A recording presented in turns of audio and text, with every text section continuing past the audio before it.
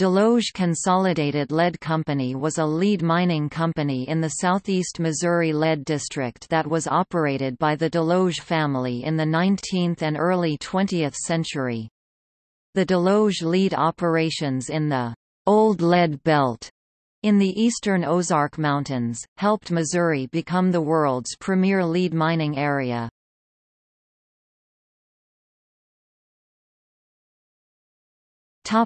History.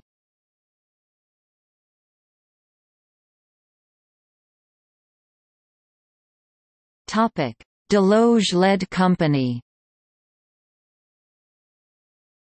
The businesses that would become the Desloge Consolidated Lead Company began around 1824, when Firmin René Desloge—founder of the Desloge family in America, built a smelting furnace as an extension of his mercantile business in Potosi, Missouri. His son, Firmin V. Desloge, expanded mining operations and moved management to Bonne Terre, Missouri.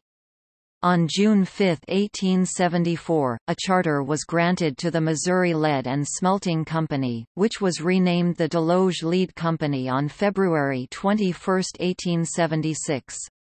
In 1876 and 1877, the company sank 3 shafts and built a new mill in Bonne Terre. A fire in March 1886 destroyed the concentrating mill plant and damaged the rest of the surface plant. The following year, the company's remaining assets were sold to St. Joseph Lead Company, which made Firmin V. Desloge a trustee on its board, a post he would hold until his death. This merger helped the St. Joe Company become the greatest lead mining and smelting company in the world.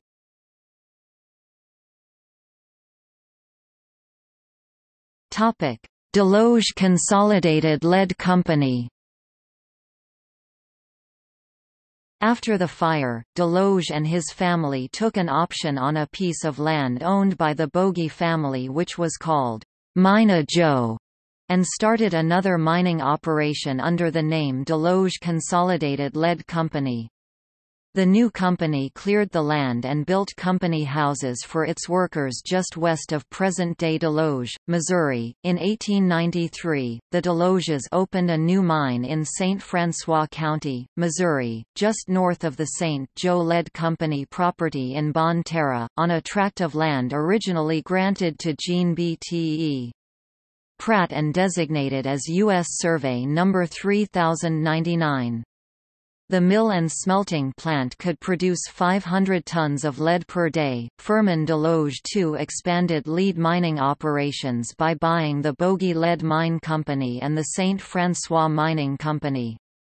Along with his partners, he organized a new company called Desloge Consolidated Lead Company.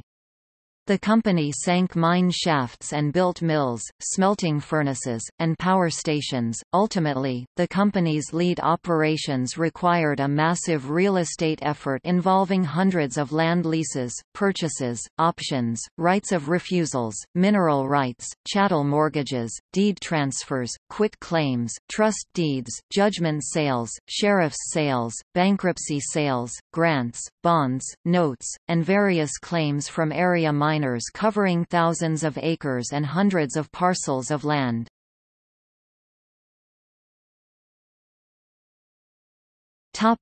Railroads. To serve the Desloge and St. Joe mines, Firmin Desloge II built the first railroads to penetrate the disseminated lead field of St. Francois County, the Desloge Railway, the Mississippi River and Bonne Terre Railway and the Valley Railroad.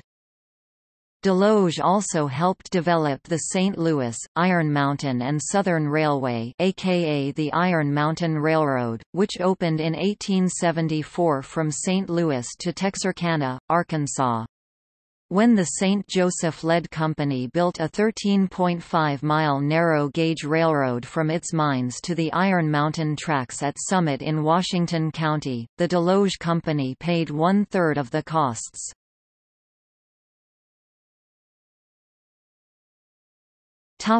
Late-century lobbying.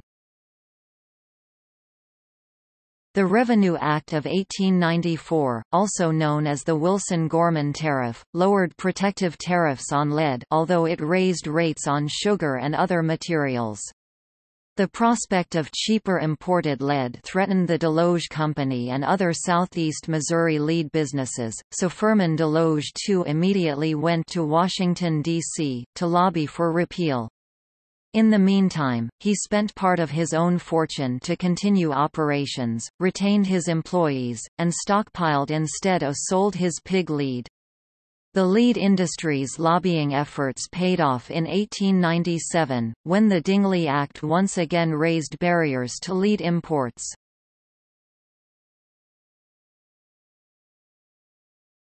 Topic: 1900s.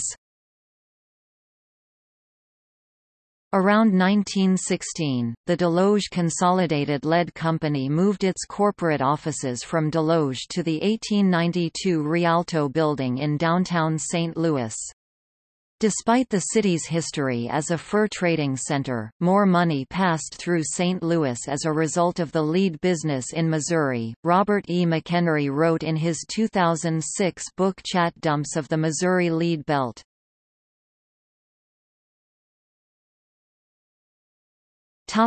Sale.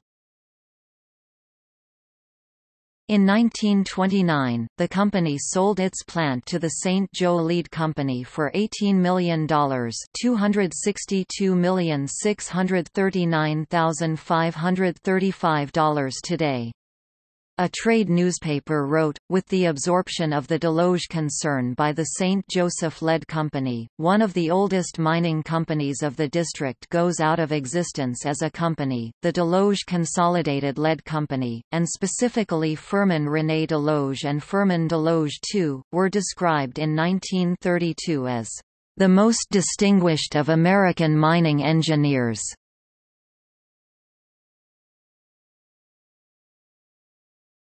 The modern Desloge Consolidated Lead Company. The name Desloge Consolidated Lead Company was used for a company formed in 2004 as an investment holding company by a Desloge family descendant, Christopher Desloge. The name was changed in 2005 to Madaket Growth, LLC.